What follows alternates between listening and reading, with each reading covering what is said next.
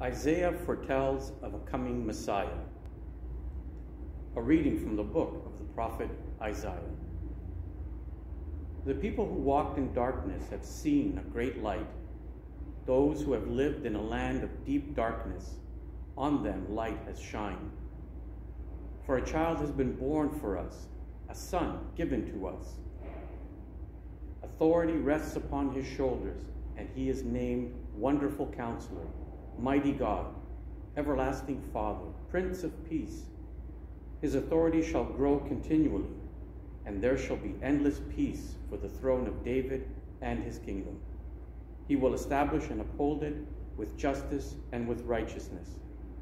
From this time onward and forevermore, the zeal of the Lord of hosts will do this.